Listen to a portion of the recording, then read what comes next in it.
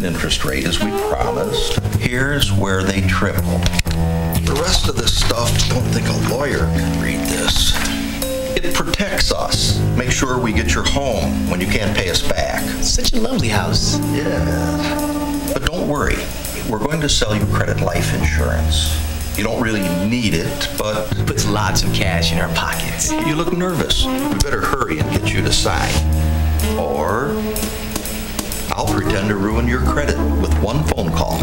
Predatory lenders are never this easy to spot.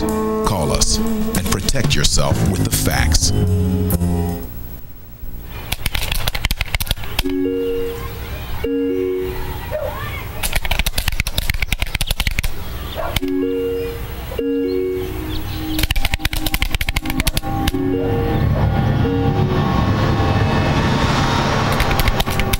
Every day, online predators make their way into homes uninvited and unnoticed. Help delete online predators. To learn what you can do to protect your kids' online life, visit cybertipline.com.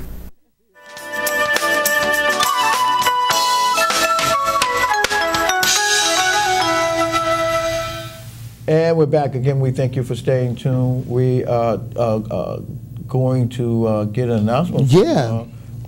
D.K. Smith, he has an announcement. Right, from the First Pilgrims Baptist Church, Dr. Eugene Mitchell, Reverend Dr. Eugene Mitchell, pastor, 1228 Arch Street. Now, what's going to happen is their annual Women's Day is Sunday, May the 6th, and the times are from, let's see, there's a 7:45 a.m. service, guest speaker, Lady Sarita Walker from the Central City Christian Fellowship. And then 11 a.m. service, the guest speaker will be Minister Joyce Arvey, and she's from the Law Street Baptist Church. And of course, all women are invited. Plus, there's a pre-annual Women's Day. Well, that's past, it's Saturday, but that's on Saturday. But on Sunday, it's all going to be taking place 7:45 a.m. and at 11 a.m. again at the First Pilgrims Baptist Church, 1228 Arch Street. Reverend Dr. Eugene Mitchell, pastor. And of course, we thank Sister Sandra Metz, communications coordinator, whatever her title is. We thank Sister Sandra Public Metz. Relations. Public Relations. We thank Sister Sandra Metz for passing that information on. Now, speaking of information, and we're talking with Dr. Key.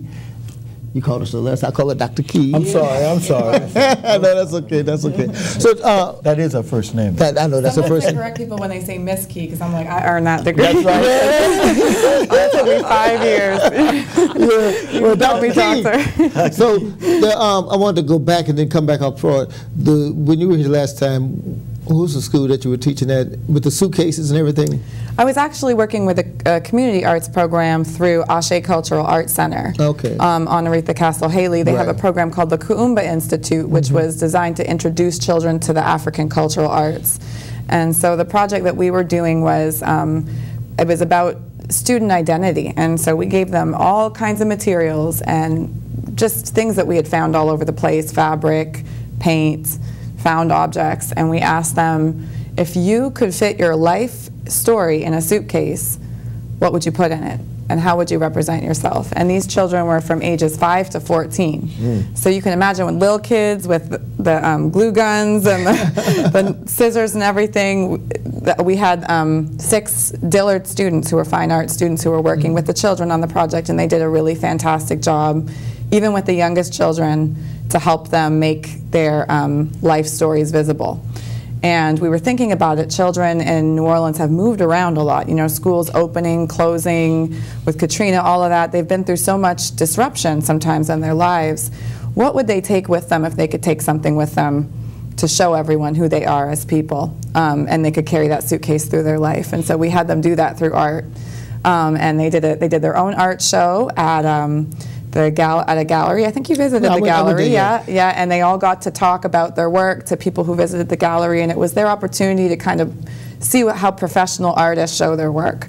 And we loved working with them, and it was a beautiful project, and I just want to make sure that, you know, teachers now have those resources and things they need to keep doing those projects. Well, did you see any potential in some of these young kids, especially 5 years old and growing up and stuff like that? You see any potential that probably they say, well, are you going to make art your career? Because that's a decision. Absolutely, yeah. I know a lot of starving artists, and they're committed to their art, and they some of them make it real good, but some of them say, it is what it is, and this is what this is my expression and stuff like that. And actually, that's interesting because one of the things that we do is we do professional development, and some of the programs we've had are for teaching artists to help them build if they want to go into teaching. So a lot of studio artists might struggle kind of to make a living just with their art, but if they could go in and work with children and teach art, that helps them kind of pay the bills while they're doing their work. So we're trying to find resources for artists who want to teach so that they have those skills to go in. We could put that number out again. Yeah, I was going to say, I'm going to put my stick art together and the number we put out, but also, when I said the past, let's look ahead in the future. What you have coming up, what's coming up with the Arts for Core, I'm sorry. Arts are Core, this is something, so Arts are Core is something I like to say because people in schools see the arts almost as lagniappe, like it's something on the side that the kids do once they finish the real work. We see it as part of their core curriculum. Like children need it. Something Pastor Williams said earlier, what it does in a child's mind and spirit to be able to express themselves artistically. We've seen that. And so we want to make sure that every child gets that experience, whether or not they become a professional artist. Because not only do the arts help children who become artists, they help children who don't become artists because they grow creativity and they grow self-confidence and self-expression from practicing art. I think there was a survey done by IBM of all the CEOs. It was the biggest global survey they've ever done of CEOs. They asked all the CEOs, what is the #1 top leadership skill in business that people need? And they said creativity. Right? Being able to think outside the box and think creatively. So even children who don't go on to become professional artists or musicians can really benefit by that exposure. So some of the things we're working on right now, we are making a resource directory of organizations and museums who have services and programs for children. So teachers and parents can find those really easily. They can find an after-school program or they can find a field trip. So we definitely want to have if you have an organization or curriculum resources or something in the arts you want to share with schools, please call us or email us so we can put that in our directory and teachers and parents can find you. I'm excited because basically I have a deep appreciation for art, but I was in college and remembering some famous artists, and the artist that got my attention was Vincent van Gogh in The Starry Night and stuff like that. Piece, yeah. Somebody said, was he on drugs?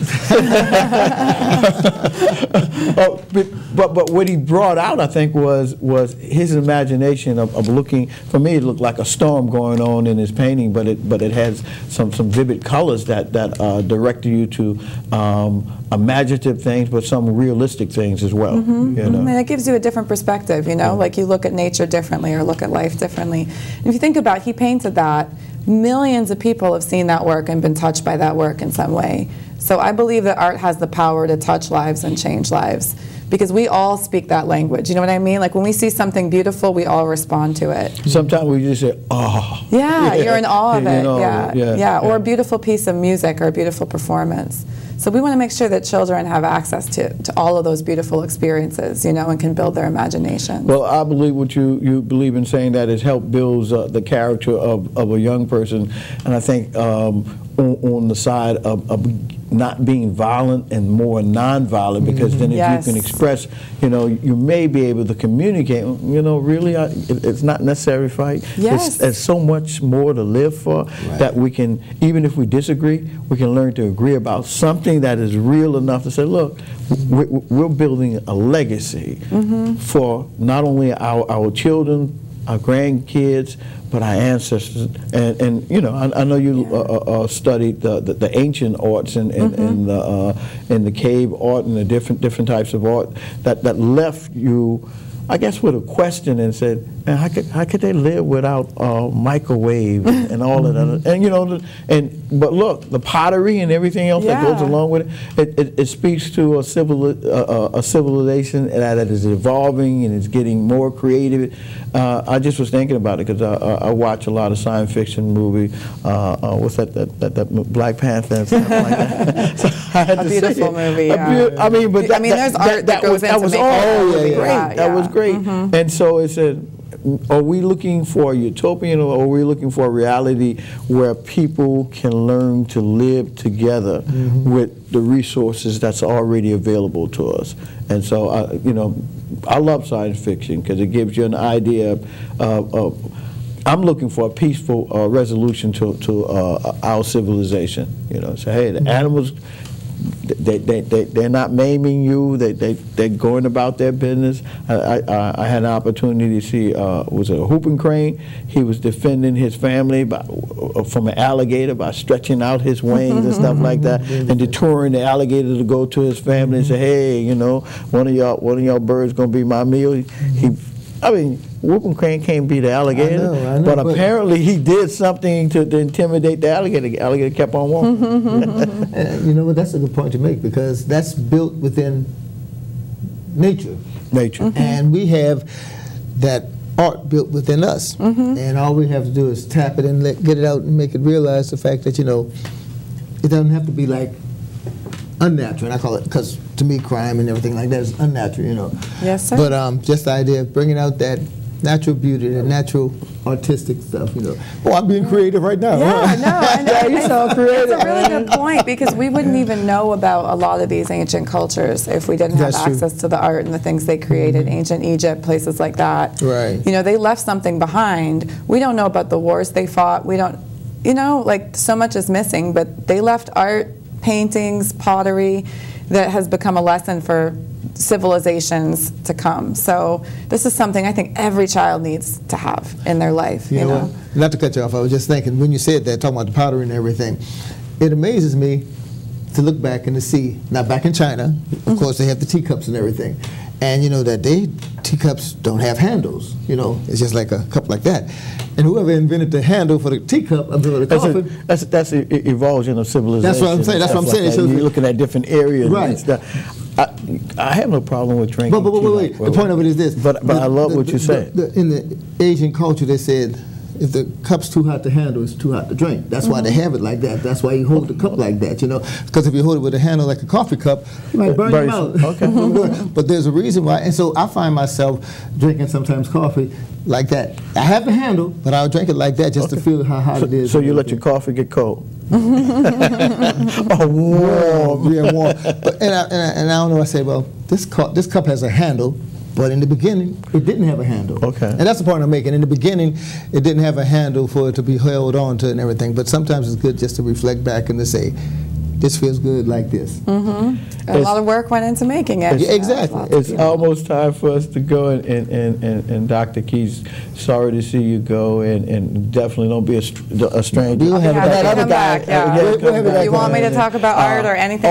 Bring some art. Bring a student. Yeah, somebody bring like some that. student art next time. It's an experience that we need to look at from, who's that, Banky's art people. He paints on buildings and on stuff. the buildings. And people take the ham. No, they we can invite a student on next time if you want to show their art. We'll get a student, because guess what?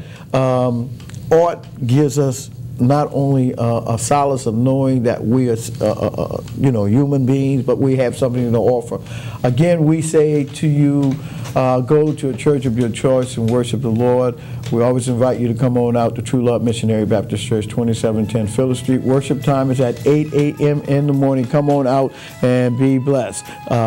Again, we thank God for our co-host, the Reverend Darrell Smith. Hopefully, you'll be seeing him more often. Until next time, God bless you is our prayer.